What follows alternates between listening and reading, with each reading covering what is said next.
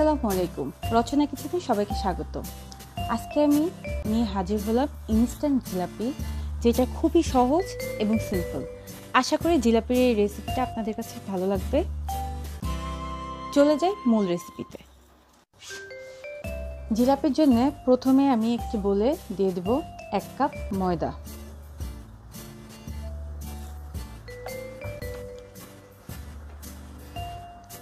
দিয়ে দিব 2 টেবিল চামচ বেসন,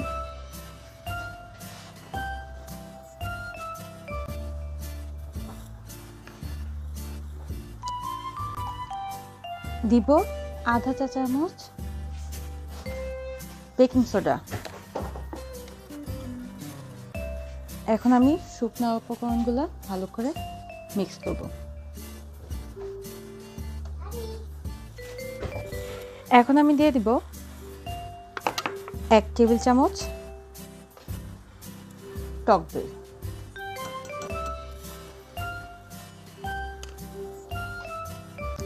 আমি কিছুটা জাফরানের পানি সারা রাত ভিজিয়ে রেখেছিলাম গরম পানিতে, সেটা আমি দিয়ে দিব। আমি এখানে এক্সট্রা ফুড কালার ইউজ করব না, আশা করি এইটাতে আমার কালার হবে।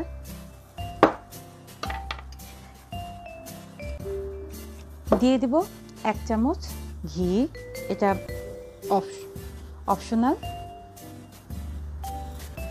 এটা একটু বাসনাটা একটু অন্য ধরনের হবে, জাস্ট এই জন্যই। এখন আমি সমস্ত উপকরণ ভালো করে একটু মাখিয়ে নিব।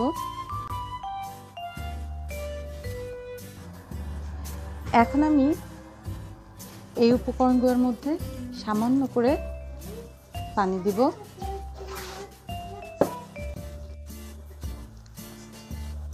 আমি 1 কাপ পানি নিয়েছিলাম, আমি জানি না আমার কতটুকু পানি লাগবে।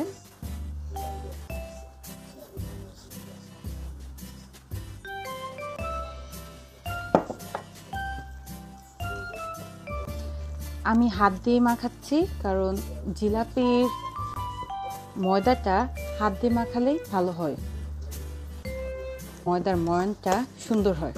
এভাবে করে মাখালে জিলাপি সুন্দরভাবে ফুলবে ইনশাল্লাহ। এই যে ঠিক এভাবে করে মাখাতে হবে।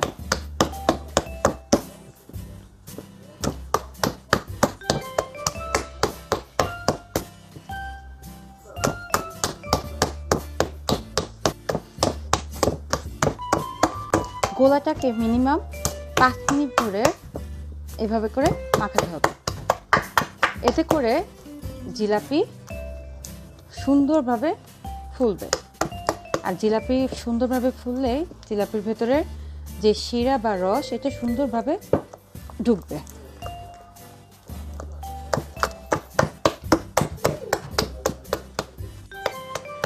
আমার জিলাপির ময়দাটা মাখানো শেষ। এটি ঠিক এই অবস্থায়, আমি একটু দেখাই।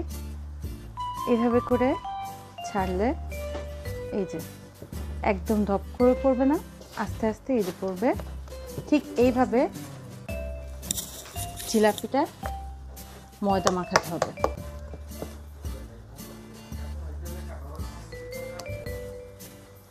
এই হবে এই যে। এখন আমি জিলাপির শিরা তৈরিতে চলে যাব।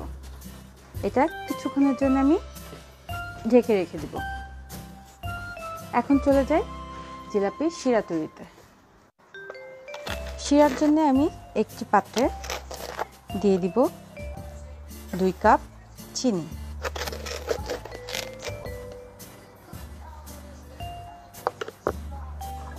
দুই কাপ চিনিতে আমি দিয়ে দেব 1 কাপ পানি। দিয়ে আমি এটাকে জাল করব যতক্ষণ পর্যন্ত না চিনিটা পানির সাথে গলে যায়। আমার বেশিক্ষণ শিরাটা তৈরি করা লাগবে না, কারণ আমি এখানে 2 কাপ চিনি নিয়েছি, পানি নিয়েছি 1 কাপ। শুধু চিনিটা ফুটে গেলেই হয়ে যাবে আমার শিরা।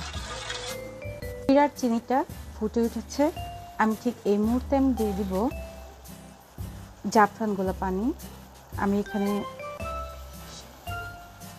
জাফরানের পানিটা নিয়েছি।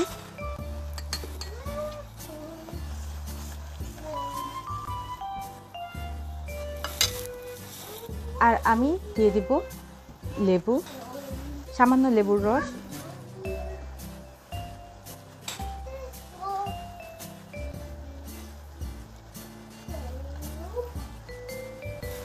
লেবুর রসটা দিলে চিনির শিরাটা যখন ঠান্ডা হয়ে যাবে, ঠান্ডা হয়ে গেলে যে চিনি বেঁধে যায়, এই চিনি বাঁধাটা কেটে যায়। এখন আমি দিয়ে দেব 1 চা চামচ ঘি। ঘিটা আমি আগে বলেছিলাম এটা অপশনাল। অনেকে শিরার ভেতরে এলাচ দারচিনি দেয়, বাট ঘ্রাণের জন্য আমি ঘিটাকে বেশ পছন্দ করি। শিরাটা বেশি ঘনও হওয়া যাবে না, বেশি পাতলাও হওয়া যাবে না, ঠিক মাঝারি একটা ইসে থাকবে। আমি জালটা বন্ধ করে দিই। আমি একটু দেখাই আমার শিরাটা ঠিক এই অবস্থা। ঠিক এইভাবে হালকা একটা তার আসবে, ঠিক এই মুহূর্তে বুঝে যেতে হবে শিরাটা হয়ে গেছে। আমি ঠিক এরকম একটি সসের বোতলে আমি জিলাপির যে গোলাটা ছিল সেটা আমি এখন ঢেলে দেব। আমি ঠিক এই পর্যন্ত তেল নিয়েছি। জিলাপিগুলো দিলে যাতে জিলাপিটা ভেসে ওঠে, ঠিক এই পর্যন্তই আমার তেল প্রয়োজন। কড়াইয়ের তেলটা কতটুকু গরম হয়েছে আমি একটু চেক করে নিব।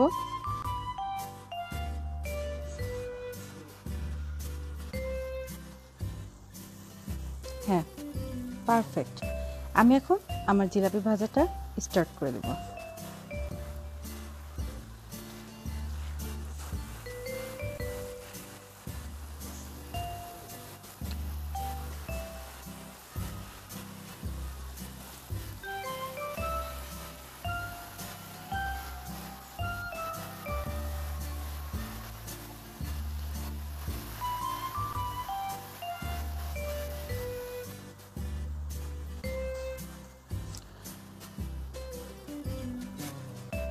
পছন্দের কালারটা হয়ে গেলে দিয়ে দিব শিরার মধ্যে।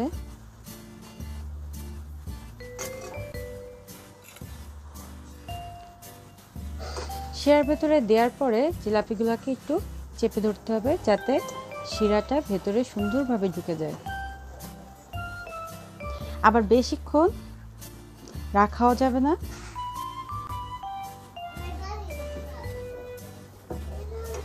এই যে এইভাবে করে চেপে ধরতে হবে।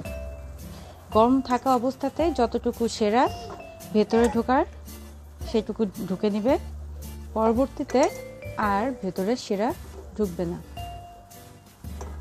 দেখাই, এই যে ঠিক এইভাবে শিরাটা যে ভিতরে ঢুকেছে, এটা জিলাপির চেহারা দেখলে বোঝা যাবে যে পারফেক্টভাবে আপনার জিলাপির ভেতরে শিরা ঢুকেছে। ঠিক এই পর্যায়ে আপনি একটি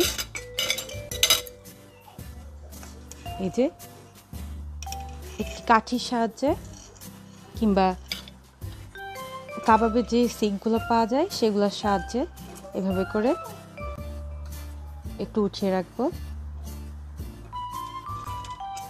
ঠিক এভাবে করে আমি একটি লাঠিতে